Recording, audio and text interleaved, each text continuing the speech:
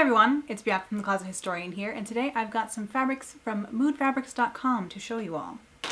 So, Mood.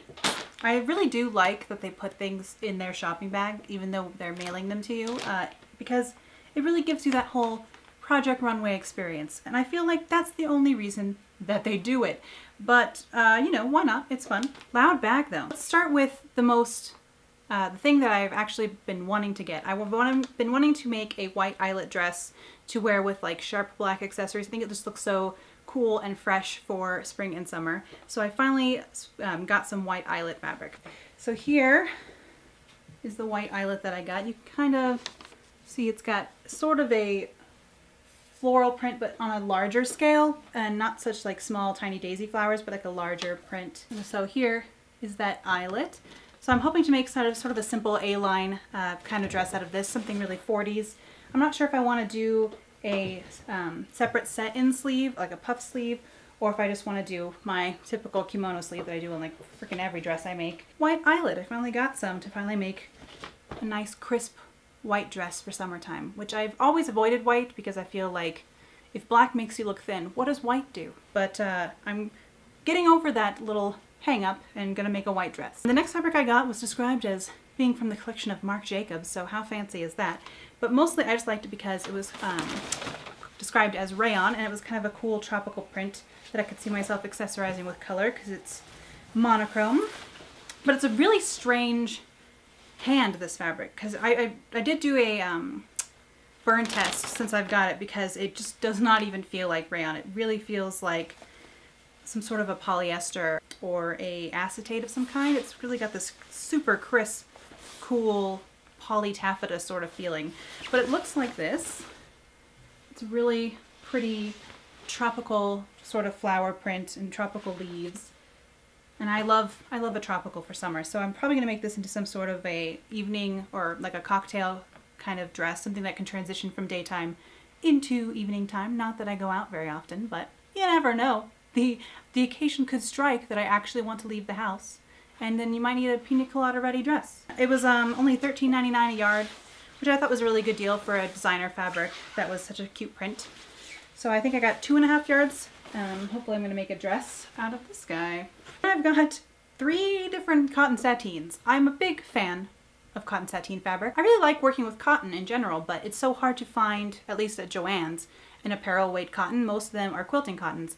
And quilting cottons come in such gorgeous colors and prints, but I just find that they don't wash super well when you make clothing out of them. They are a bit thicker too, which is not always the best for every style or design, but that's not really my biggest hang up with them. It's more that they wash into this sort of worn, faded kind of look, and I'm just not really happy with that when it comes to clothing. I don't know if that does better if you dry clean it, but I try and avoid making things that I have to dry clean, she says after she just talked about rayon. But you know, I don't want too many things that I have to take to the dry cleaners, just gets expensive. So cotton sateen for me is a really great cotton fabric to work with, so I can still throw it in the wash. Remember to pre-wash your cotton fabrics, or most fabric, before you use it. That way you can throw it in the washer later after you've made your project. So me and cotton sateen, we have a great thing going on. And I've got 3 more of them to show you. So the first is a bright lemon, or not lemon, a bright lime colored cotton sateen, and it's in a nice sort of lighter weight, not too stretchy. Sometimes it's hard to find cotton sateen without stretch. I do prefer without stretch, but I mean it does make a comfy dress in the end if you make something out of something with a little bit of stretch in it. It's really bright color for me, but I think it'll be fun, something a little bit different for me. I bought a lot of these hoping they were going to be wide enough to put my circle skirt pattern on, and I don't know why I always think that that will fit on 2.5 yards. But it doesn't. I still need 3. So most of these fabrics I got 2.5 yards, hoping to be able to do circle skirts, but looks like we'll be ending up with half circle or A-lines for most of them, which is just fine. So this one, I was inspired by a dress that I saw in a British Pathé, I don't really know how to say the name of their videos, but Pathé, British Pathé? So there's a video on their channel showing some 40s fashions in Paris, and there's a girl wearing a chartreuse dress that's just super chic, and so I'm kind of basing this one off of that. It's a higher collar and sort of a 3/4 length sleeve, and so I'm hoping to make something similar to that with this fabric. Ran out of space on that memory card, so I recentered a little bit when we start on this one, so that's not bad, right? Adjust the frame a little bit. You gotta take opportunities as they come. It's not a bad thing if the memory card runs out of space while you're trying to record. It's fine. It's just fine. So this next fabric, another cotton sateen like I said, is actually a print instead of a solid, and it's a stripe.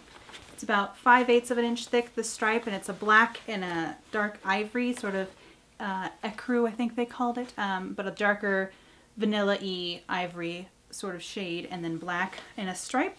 And I think a stripe like this is really fun to work with because you can set parts, like if you want to do a pocket or just do the sleeves or some accent detail on the bias. So you can have the stripes going in sort of a chevron effect.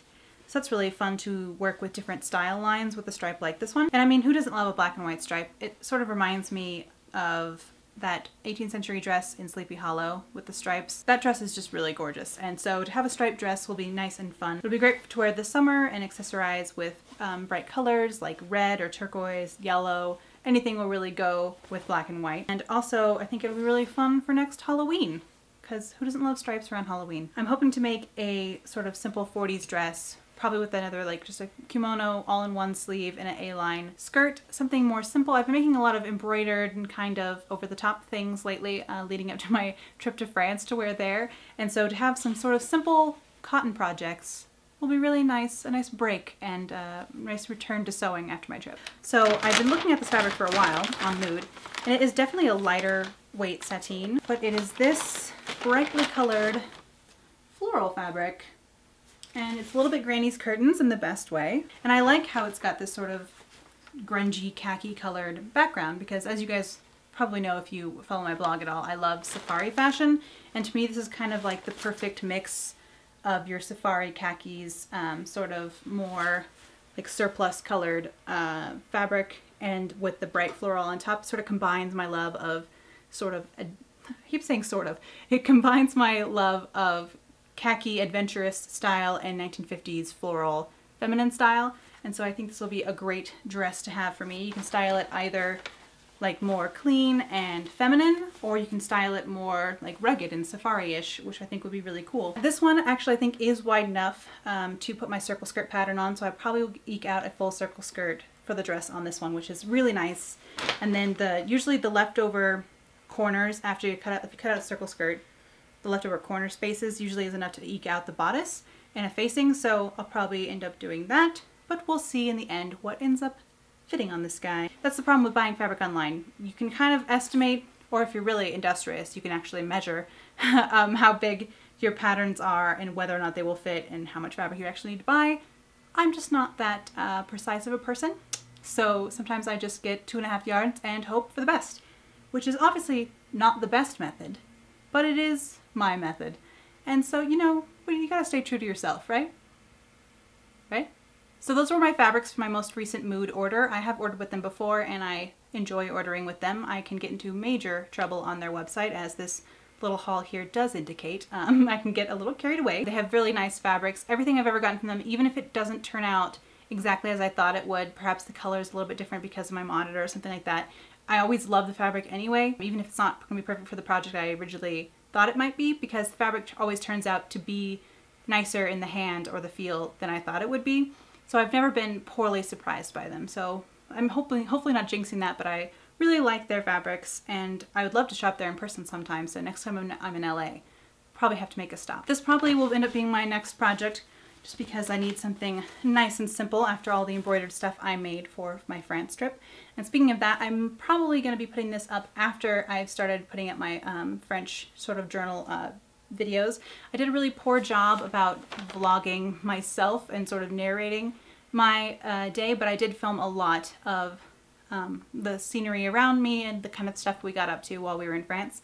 So hopefully I'll be able to edit that into something for you guys to see, because I do want to share as much of my trip with you as I can. So hopefully those have been up on the channel or are coming soon and you will enjoy that. And I hope you enjoyed today's video. Thanks for staying to the rambly end and again indulging me in my shopping habits. Hopefully you guys will like the dresses I come up with and you'll see them on the blog soon. Thanks for hanging out with me today, and I'll see you guys again real soon.